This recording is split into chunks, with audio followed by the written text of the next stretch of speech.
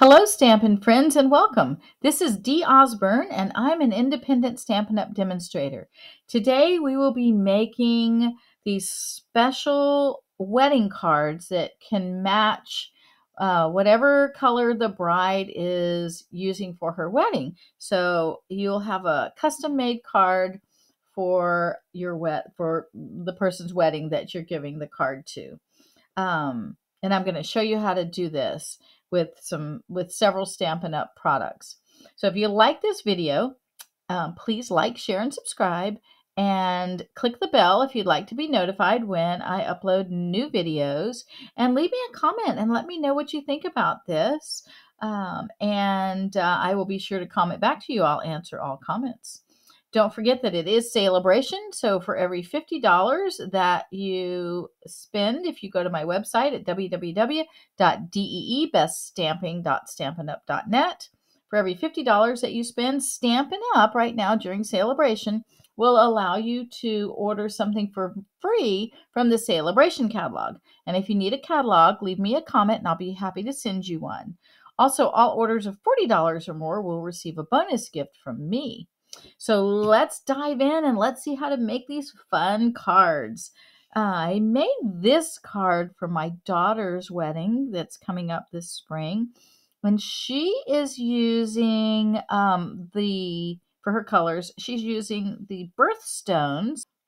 So hers is a garnet and his is a sapphire. So I used these colors for her card. And then I thought, how fun would it be to make some other colors, right? And so this one is Flirty Flamingo. This one I did is Blushing Bride, and it looks kind of brown, but it's actually kind of a pinkish, mauve-y kind of pinkish color. I showed my daughter the cards, and she said this was her favorite. I said, but it's not your colors, honey. And she said, well, I know, but that one's pretty. So she liked this one. But today we are going to do one in like a purpley lavender color. We're going to use Highland Heather. So let's get started. Let's see what we need to do that. So we're going to be using the Bouquet of Love hybrid embossing folder, and I'm going to show you the technique to do this. I've used this technique before with a brayer, but I'm doing it a little bit different this time. So this hybrid embossing folder, not only, this is it right here, it not only dry embosses your paper, but it comes with a die set, and the die set is called the Bouquet of Love dies. Okay, so you have the Bouquet of Love hybrid embossing folder and the Bouquet of Love dies. And these are the dies that are in that set. And it also comes with this one. And this die fits that you go to the negative side. So this is the raised side. And then the negative side where the heart is recessed. You know, it's kind of like a little ditch, you know. So that is the negative side. And you put your die in there just like that. It fits in there perfectly. See, it doesn't even move around. It just nestles down in there. And it's a stitch die. So the stitch piece goes up because your paper is going to go on top like that. So, but let me show you what we're going to do to this embossing folder to get that two-tone color. Okay, so I'm going to use the Highland Heather ink pad, and what we're going to do is we are just going to ink up this whole side of this, the negative side of this embossing folder. We'll put our die down there, and then we'll put a piece of white cut at 5 1/4 by 4, and I'll have all the dimensions down below. I'll have all the supplies and all the dimensions in the description below, so you'll know, what to cut your paper to, or if you need any supplies, you'll know exactly what you need.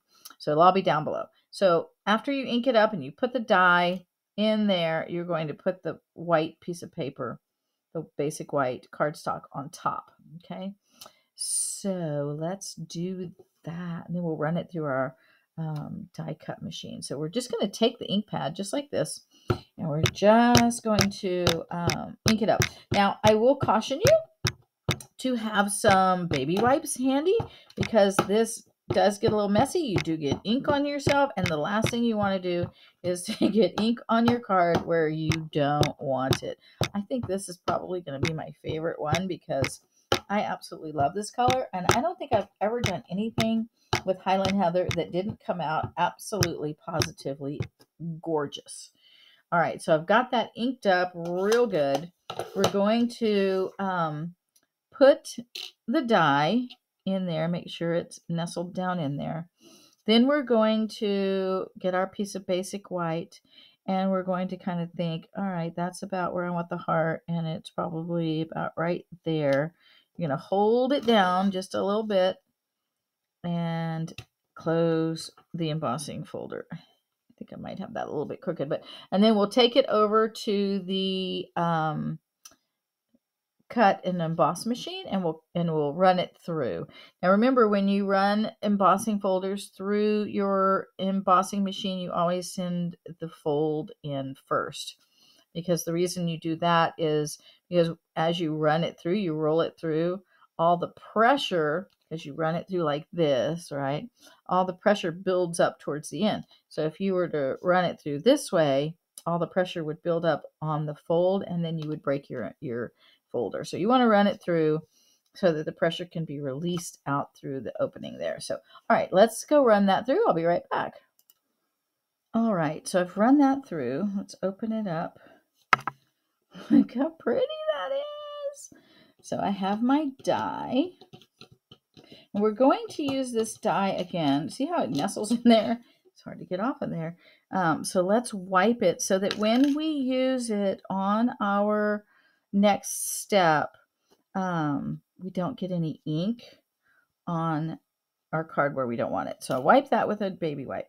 Then I'm going to pull this off. This part pops out, and you can save this piece for something else, or you could put it on the inside of your card. It's so pretty. So you're going to go wash this, and you're going to keep this part. Okay? So the next thing we're going to do is we're going to decide, do we want our card to be on Highland Heather background? Okay. Or do we want it on Gorgeous Grape? Now this part's going to be white. So let's take a look what that would look like. So it's going to be white inside. But I think I like it with, it just gives it more of a springy feel. I like the Highland Heather. So we're going to do Highland Heather. And what we're going to do is this is cut at, this is our base, and it's cut at 8.5 by 5.5.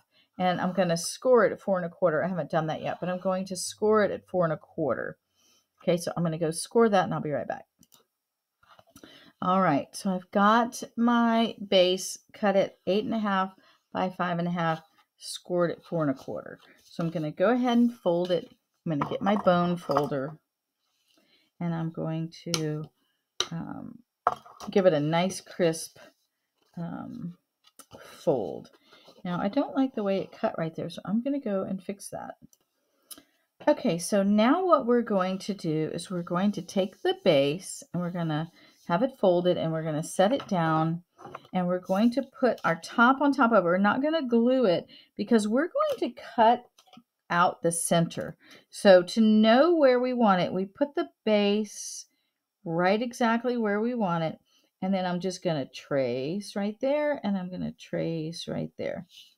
So then that way, when I take it over to the embossing machine, I'm going to open it up like that. I'll actually send it through like this. And I'm going to place my die on there, and I'm going to move it around until it matches what I drew. And when the drawing goes away, I know that I have it right. So you see, if it's like this, oh, look, I have drawing there and there and there, and that's not right. So if I move it up to here, oh, no, see, it's still not right there and there. So you have to turn it and get it exactly. See, now there's no, you can't see the drawing anywhere. That way, when I cut this out, cut this heart out, it'll leave a hole, you know, the hole where the heart is, just like it is here. And we'll put the white piece behind it and stamp it. Okay, and that way it'll line up nicely with this piece. All right, so let's go cut that out. Okay, so I've cut that out, and then you can save this piece for something else. Now you have two beautiful, pick that up, I can't seem to get it, two beautiful hearts that you can do something else with. All right, so now what we're going to do is on the inside, because we don't want it to be purple, on the inside we're going to glue a white piece, and that is cut at 5 1/4 by 4, and we're going to glue that in.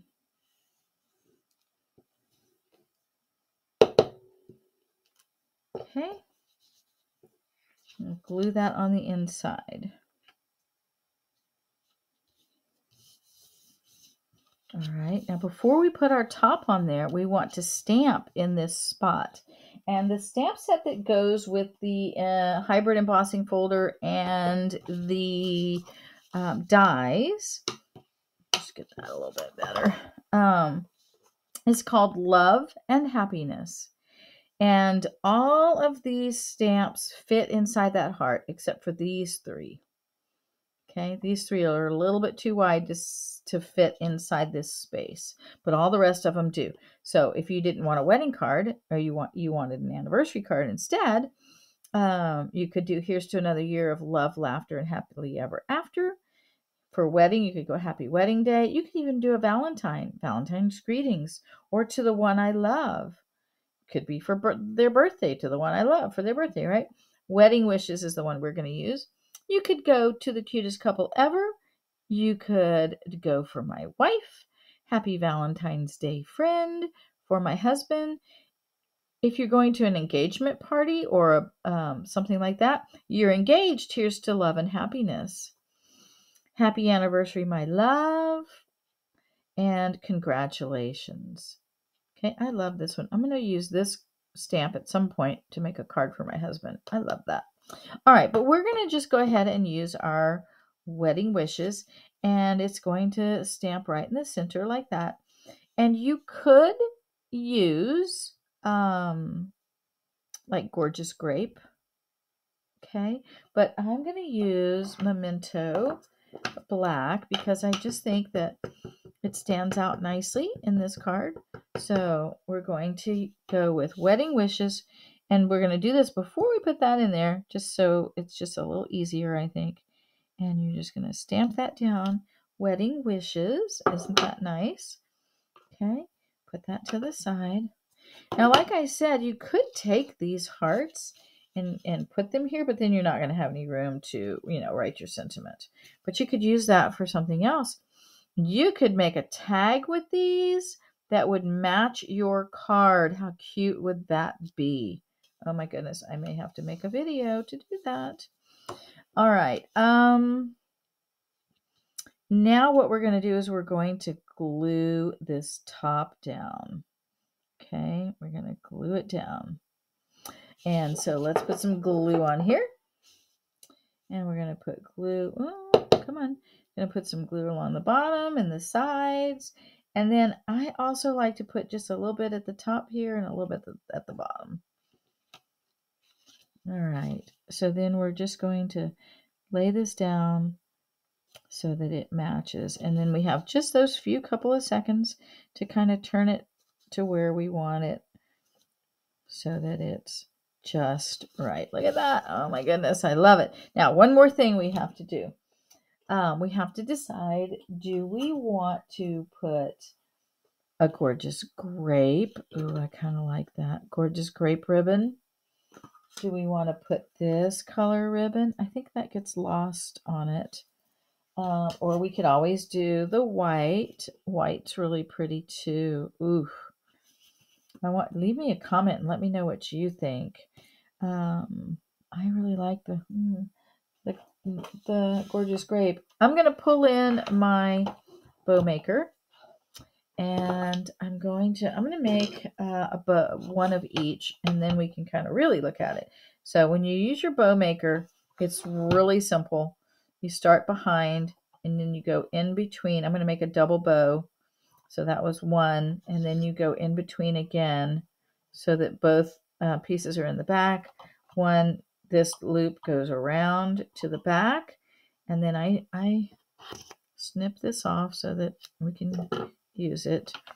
Okay, and then you just tie like you tie your shoe. Okay, this one goes in through the little hole that you make, the little loop. Okay, and you tighten it. And then I like to kind of bring them to the front and tighten them up because they just make such a cute little bow. Look at that. So we have that one. Let's do a white one and then we can decide which one we like better. So let's do our little do our bow in white. And then I have a feeling I'm going to like the purple one, although, you know, it is a wedding, so white is always good. I would absolutely love to get a comment from you as to which you liked, even if I don't choose the one that you comment on. I would love to hear it, because maybe I'll make another card and we'll use that one. All right, so now we've made our bow. I'm going to set this aside and bring our card back in. So we have our white, which is so pretty, and we have our purple. Ooh, I love it. I mean, white is very wedding-ish, right? White is very wedding-ish for sure. But the gorgeous grape ribbon really brings out the colors. I think I'm going to go with the gorgeous grape because it does bring out the colors. So if the bride is using lavender or any shade of purple for her wedding, then that really kind of helps bring that out. So I'm going to put 2 glue dots on here. And then I'm going to adhere it right there. Oh, so pretty. And then I'm going to trim these down. And there it is. There you have it. So, so pretty. So let's look at them again. Here's the Highland Heather. Here's the one I did for my daughter in Cherry Cobbler and Pacific Point. This one is Blushing Bride. And then this last one is Flirty Flamingo. So those are the 4 that I've done. Let me know which one you like the best. So if you've enjoyed this video, please like, share, and subscribe. Click the bell if you'd like to be notified when I upload new videos. Leave me a comment. Be sure to head over to www.deebeststamping.stampinup.net for a complete look at all the products currently available. Remember, it is Sale-a-bration, so Stampin' Up! Gives you a free item for every time you order $50 or more. Well, for every $50 you order, Stampin' Up! Will give you a free item out of the Sale-a-bration catalog. And again, if you need a catalog, leave me a comment. I'll be happy to send you one. And remember that all orders of $40 or more receive a bonus gift from me. Leave me a comment and let me know which one you like the best. I love to hear from everybody, so I will comment back for sure. I hope you've enjoyed this and have a great day. See you next time.